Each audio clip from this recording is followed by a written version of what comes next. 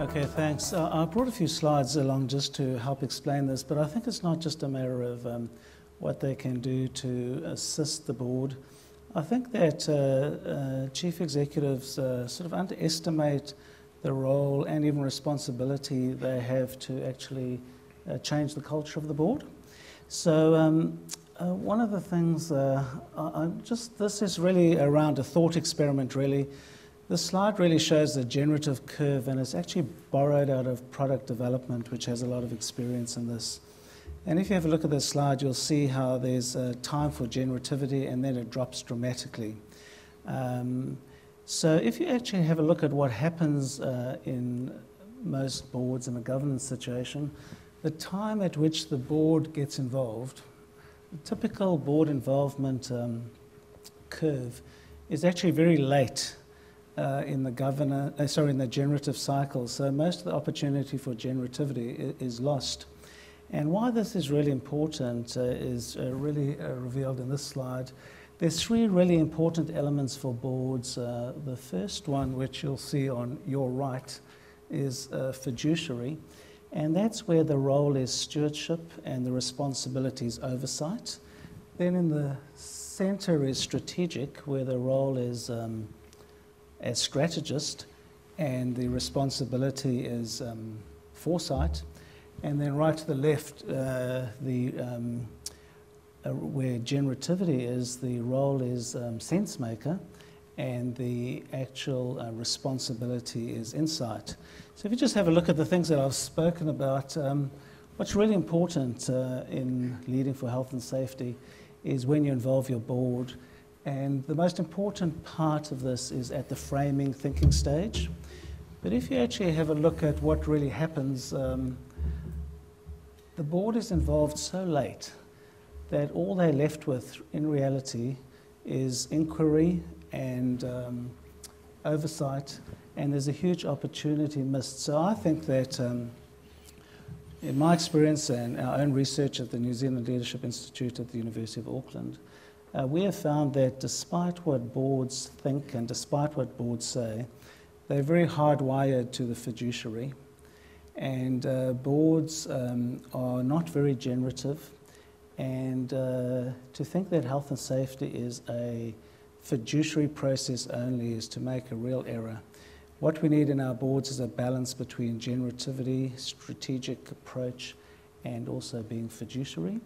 And I don't think chief executives should underestimate their roles. So one of the things you'll find, just in closing, is if you discuss this with many directors, the first thing they'll say is, this is going to be a lot of extra work. Well, the reality, if you're on a board and you aren't prepared to do extra work to make people safer, then really I think you should be thinking about your own motives for being on boards. Everything involves a lot of extra work. Health and safety, particularly in New Zealand, right where it is at the moment, involves a lot of extra work for directors, and that should be an expectation that you as a chief executive should have. So I think that there's much that can be done now to reframe the whole situation in boards and stop this default to the fiduciary only, because that will not, as you heard from Kirstin, that will not allow us to get where we're looking to go.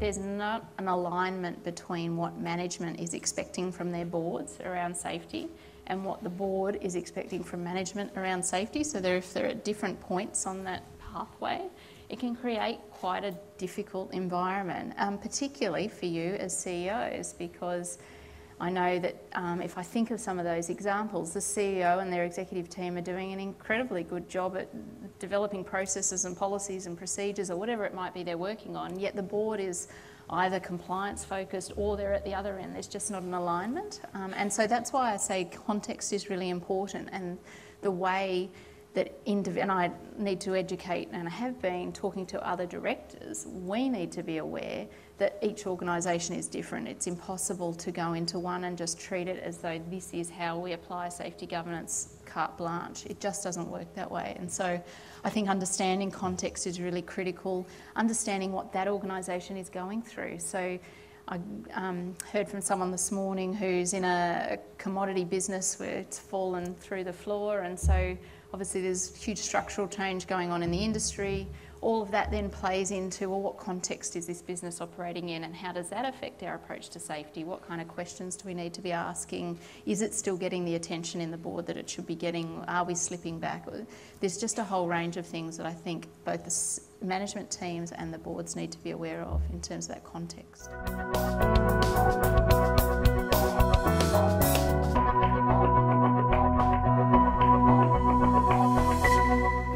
In terms of starting the conversation with members of the board, we share our management pack with them, and I think that's a monthly pack in which we show leading and lagging indicators on our process safety performance, which really is our key risk. We are tremendously exercised by personal safety, but process safety kills. So we show leading, lagging indicators. Each incident that we've had that has led to, on the personal safety side, to a TRC, is fully disclosed and discussed, as is each process safety incident in accordance with an American Petroleum Institute classification. But when they are serious, we disclose them and we describe them and we show what we learn from them. More importantly, sort of in terms of creating that quality dialogue, when we have board meetings, we set quite a bit of time aside, typically between 2 and 3 hours, to discuss health and safety. And what we try and do, and we are sort of in a middle model between calculative and generative, or your compliance to super duper. We sit a bit in the middle as a management team and as a board on our journey. But what we try and do is say, okay, every year that board meeting is about process safety. That meeting is about personal safety. That meeting is about occupational health. This meeting is about our systems and our compliance. And so, for instance, early this year, we took our board through an independent legal review of our health and safety management system. Was it actually compliant with the law? Fully agree that isn't a tremendously ambitious goal, but important nevertheless. Recently, we've taken them through what we have done over the past year in terms of improving our process safety. Let me make another point, because I think there is a risk, also in the conversation so far today, that health and safety is an add-on to an otherwise more financial or operational board management conversation. And I actually don't see us actually spend a lot of extra time, because I actually see it as the same.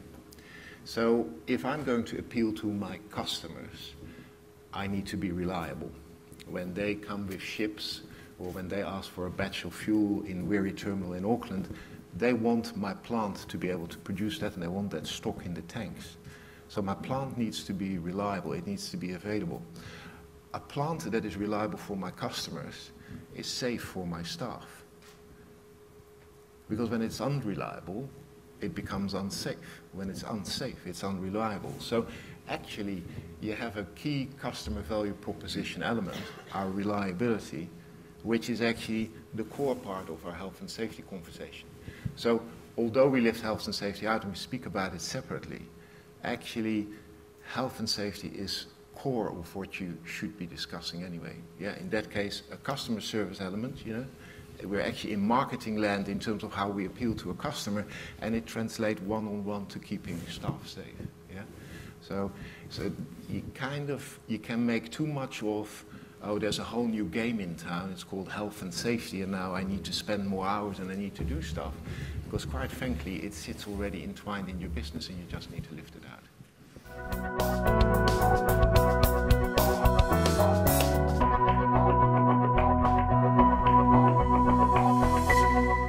If they're the only person on the board thinking that way, the board dynamic will move them along in time. If you have a whole board of people thinking that way, then that's back to, I think, recognising you've got a whole change process, and that really is down to the CEO in concert with the chairman, and your chairman is very helpful. What I see, though, is it doesn't tend to be the case you might have a couple that of directors who just, they haven't been exposed in an operational sense to organisations. It's new for them. They're wanting to learn and they're wanting to be educated, and they just need assistance with that. The chief executives who engage the director on the board who's actually gets safety is probably one of the more effective ways to do it, and I know I've worked with chief executives in that way before. And so then there's kind of like a two-prong attack, because you've got the management team and the director on the board who's the chair, and everyone is responsible for safety, so it's not that director's responsibility, but they can be very helpful in influencing their peers around the table in why we need to be considering this beyond just a compliance framework. And I agree with everything you've said, Sjoerd. It's not a bolt-on. Safety is there, it is part of the business, it's an integral part of the success of the organisation. It shouldn't require a great deal more work. I think the reality is initially it does, because there's a huge education process that you need to go through. But once you achieve that, you have a board then, even if those directors were a bit sceptical or didn't quite understand it, I've seen them change quite quickly over time, particularly if there is an incident. CEOs might reach out to that particular director and ask them to come along with you if they're going off to inspect what might have happened, or, you know, a bit after the event. There's different ways that I think you can engage them.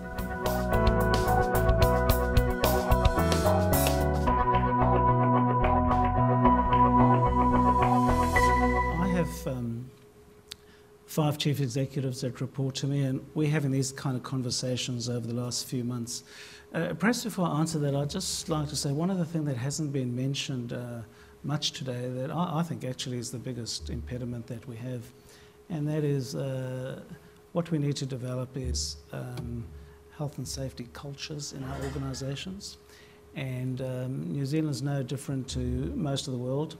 We're an over-managed environment, so our organisations are overmanaged and underled largely, and so are communities. So there's a real problem here in that we can have this discussion about what we need to do and what we should do, but the real capacity is the capacity of leadership for the chief executives in terms of changing the culture of the organisation. And so I'll just take 2 chief executives as an example that I'm currently talking with. They have 15% of their salary at risk. That's not a bonus. And there's usually certain criteria that's rewarded on. And so for this next year, we happen to have a 1 July commencement of the new financial year. We're talking of a number between 50 to 100%, and it's probably going to be closer to the 100%. That's going to be at risk, and it's going to be related to the development of a health and safety culture, not simply the metrics. Harder to measure, but just because it's harder to measure doesn't mean it doesn't matter. And just because some of it's going to be qualitative and it's not all going to be quantitative doesn't mean that we should not address that issue. So yeah, we're going pretty hard on this. It's a tougher ask, and it's a significant part of their salary. And so that's one of the things I'm trying to do, because I'm really trying to promote this perspective about cultural change. Because when you should say that it's part of all of our business, if we want our businesses to reach their potential, then we need to have a different cultural perspective in our organisations. Because you use the word transactional. Our organisations are very transactional, and the leadership is very transactional. So there's a change that's required that is a steeper mountain to climb than becoming compliant with the legislation.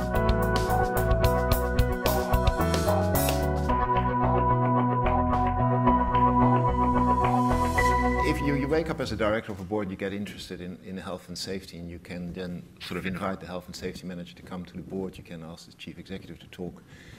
Actually, I think there's much more power in sort of, you know, that lean concept of go see in that plant, meet people who are actually making that health and safety happen. And that's not necessarily the health and safety professionals, but that could be people who are actually the engineers who look at the reliability of the plant that they're managing. It could be people at the gatehouse who are making sure that the right people come through the plant. It can be any sort of people. So I actually think sort of I really prefer my directors, when they come for board meetings and we do them at site, that they actually spend, you know, at least an hour or 90 minutes with some of my staff. And you know, it is transparent to your talking. It makes me vulnerable because, of course, they come back with information. I had an incident the other week where sort of my newly appointed chair knew more than I did of the plant. So, you know, you get that sort of thing to deal with, but you just need to take it with a sense of irony and fun. But I think that's the best way for directors to actually understand how safe, you know, the organization is that they are governing. Yeah? So for me, that's a critical one.